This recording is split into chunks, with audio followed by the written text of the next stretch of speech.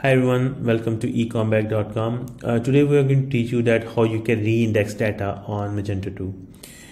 It is quite basically when you do add any new product on your website, you do any kind of update on your website, you have to re-index data. And sometimes you are adding website products on your website, adding any categories on your website, and they are not showing on the front end. So once you re-index data, it will automatically re-index data, so everything will be showing on your front end. So it's very easy. You can simply go on system index management, and you can simply select all, take action, update on save and update on schedule. That's entirely on you. So we just click on update on save, submit.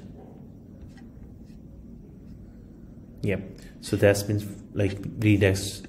And if you can install the extension as well, so they will automatically basically update your index, and you don't need to do that basically all the time. So if there is any question that you want to ask regarding the re-indexing, please feel free to email us at sales@ecomback.com. Thank you.